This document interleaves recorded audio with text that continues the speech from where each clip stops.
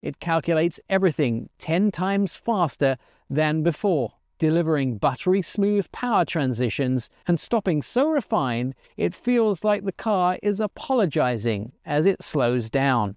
Now the system sees pedestrians, stop signs and bad driving habits and doesn't slap you on the wrist but helps fix them.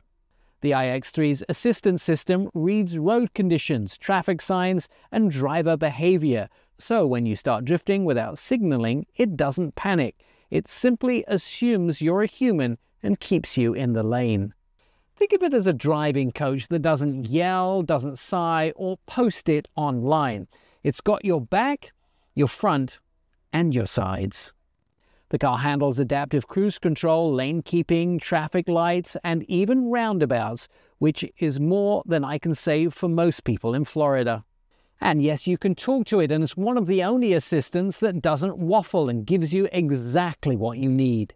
BMW's voice assistant learns your habits, remembers your settings, and responds naturally thanks to new AI tech.